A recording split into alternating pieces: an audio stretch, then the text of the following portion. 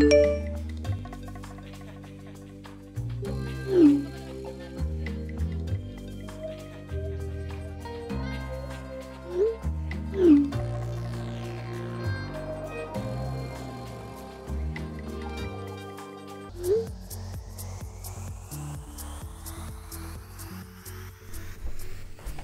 guys, it's Aaron here.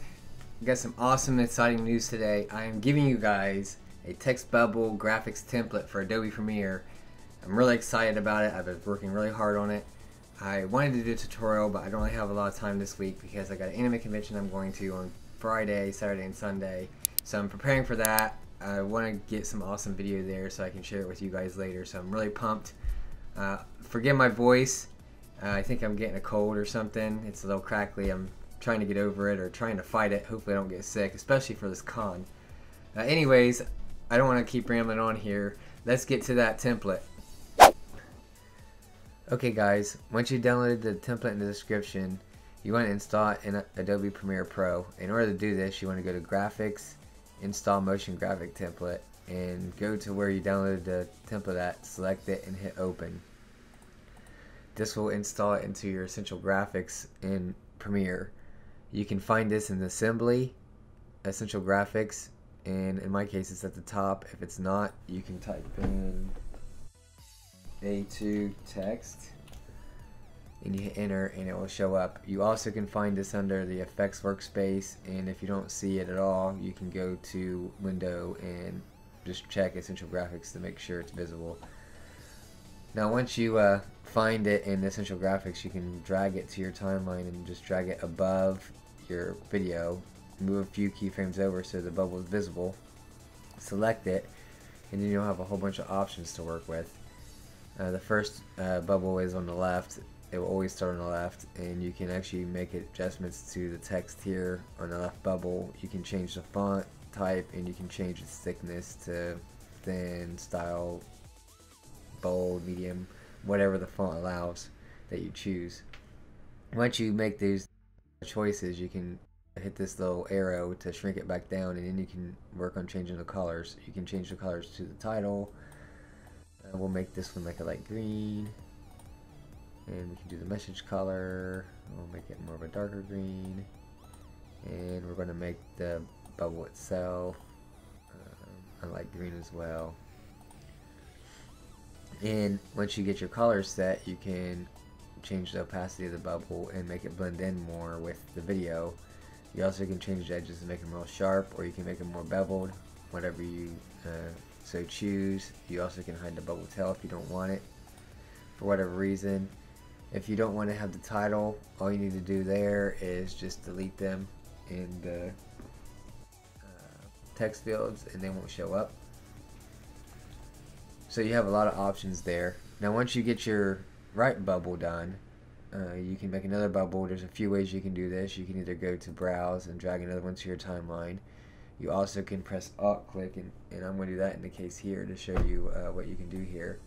And the reason why you'd want to do that is when you move the bubbles up, which you can double click on and drag it up, you can see that it keeps the same color theme, so you can just change the text for the left bubble and then you can have a conversation.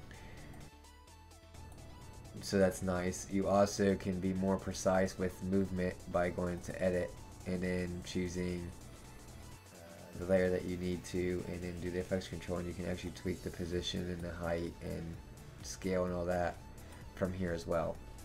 We're going to go back to assembly for now, so we have more workspace.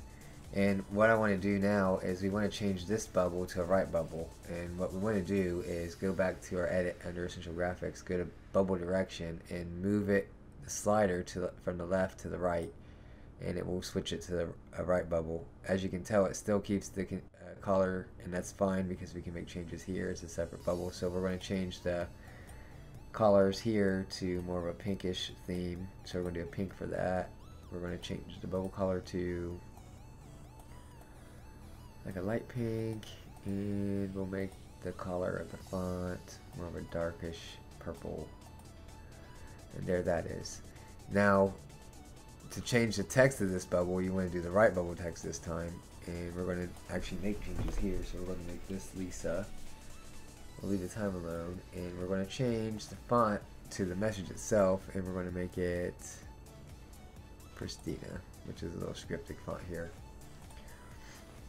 And there you go with the bubbles. It's that simple to tweak them. Now all we gotta do is position them where we want to. So we're going to put this one about right here, and we're going to take the green one and we're going to move it. Offset a little bit. We'll offset the pink one because I don't want the green one to go off screen here. And it looks something like that. We want to offset the spacing so they don't both pop up at the same time. So we're just going to move this bubble over slightly to the right. And we should have a little cool transition here. And that's as simple as it is. You can do so much with this. Now I'm going to give you a bonus here, a little effect in After Effects or Adobe Premiere here. It's really cool. Is you can select multiple layers and you can right click on them and you can nest them. And the reason why I'm going to do this here, you'll see in a second. So we're going to do text bubble for the name of this. You can name it whatever you want. I'm just going to do text bubbles. The reason why I'm going to do it in my case is I'm going to go under editing because I want to do the moving up as the text bubble comes into place. So what I want to do first is I want to get to where both bubbles appear. Go to, click on the layer, go to effects under editing, and I'm going to move this down to where the first bubble will pop up, about right there.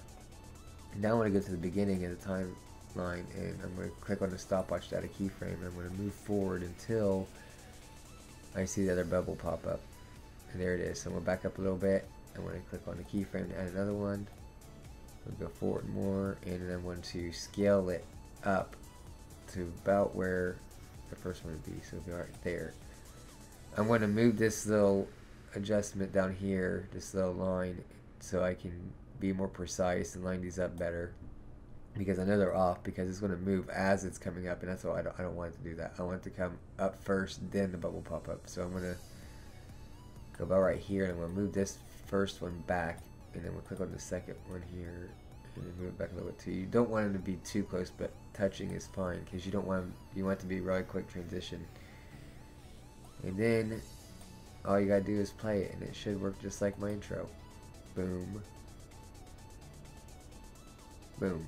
And there you go. It's that simple. Anyways, there it is, guys. I hope you guys enjoy it. If you do, and you like what you're seeing on my channel, please don't forget to hit that subscribe button down below, and also hit the bell to be notified of future video updates.